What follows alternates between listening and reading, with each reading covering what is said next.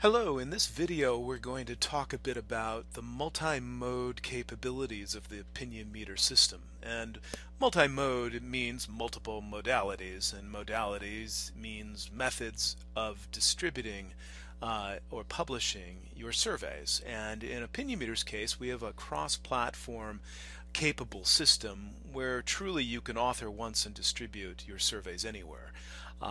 Whether that be surveys optimized for a mobile web browser or a PC browser, or surveys that you want to run on devices like an iPad or an Android tablet or a smartphone.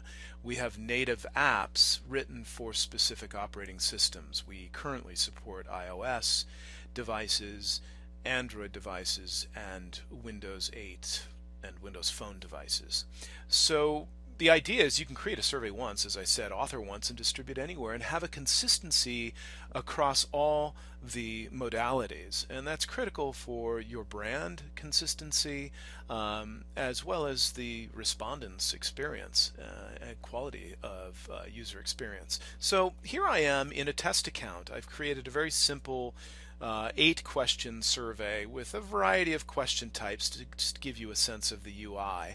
And then my plan here is to show you how this survey will appear on a native app, and I have my iPhone with me, and I'll bring that up right now. I'm just using Air Server to emulate. So this is my actual iPhone I have in my hand.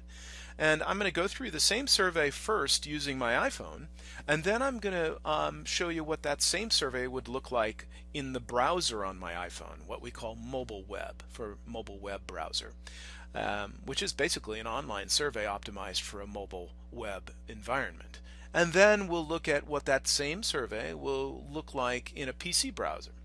So here we are. I have my phone in my hand. I'm going to click the next button and start taking this survey. Question 1 of 8, basic age. Now we have another closed-ended question, but a picker wheel, another picker wheel with a ethnicity question, and I think we have next, yes, an education question. Here's a choose all that apply question. Here's a ranking question where I can drag in order of preference and rank my options. Next we have an open-ended question where I can type in, or I can record video, record images, or record a verbatim sound recording for if a respondent wanted to speak and record their verbatim comments. So I'm going to click done, and then here we have a slider question, and I believe that's the end of the survey, and this is in real time uploading to our survey manager, and then the reports are available in real time. So that's the native app. Let me reduce this.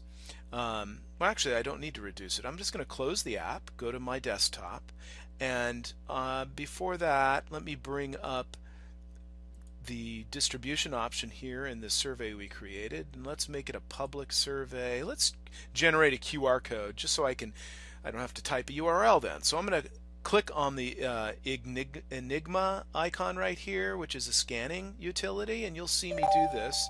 I just scanned that QR code. It was so fast you didn't see it. Let me just go and go ahead and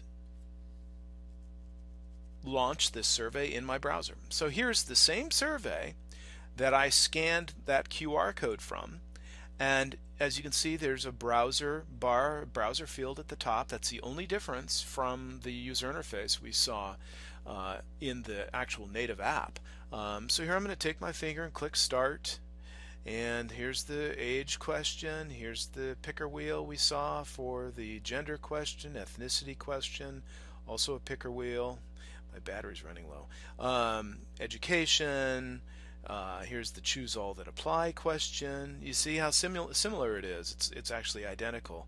We've gone to great lengths to keep that user interface identical across all the modalities that you're using. And what you're seeing here with the yellow bars, the yellow options, then the yellow buttons, the font, all of this is you can modify. This is what we call a skin. Here's the open-ended question. And so you can control all the colors, fonts, buttons that you see. So this just happens to be one of our default skins. So I'm going to click close, And this too is in real time, assuming your device has internet connectivity. That's one of the advantages of a offline native survey app, is you can run in offline mode or online mode, whereas obviously any online or browser-based survey requires internet. So we had a redirect to our home page. That's why it came back to this page. So let me reduce that emulation, and now let's see what that exact same survey is going to look like in a PC browser. So I'm going to go up here, and here's the same survey but within a PC browser. I'm going to click Start. Here's our age question. Picker wheel. Now you can have a picker wheel or not. You can have drop downs, picker wheels. I just wanted to show you, for the sake of consistency, how you can have it identical, the survey interface, identical across all your methods or modalities. So I stuck with the picker wheel for that reason. So here's my ethnicity question, education question, here's my choose all that apply question, and here's our ranking question, and obviously the open-ended.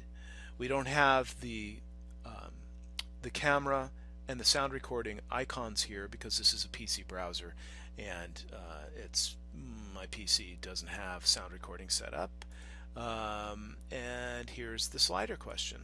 So you see the consistency is identical across, no matter whether you're using a native app or a mobile browser or a PC browser. We've gone to great lengths to keep that consistency so your customers have the same experience wherever they're taking their survey. A customer may start a survey on a mobile device and conclude that same survey at home on their PC browser, or they may start a survey on a native app running on a tablet and conclude that survey on their mobile phone in their browser. And we've gone to great lengths to keep that consistent for you. So thank you for your time, and this concludes the tutorial.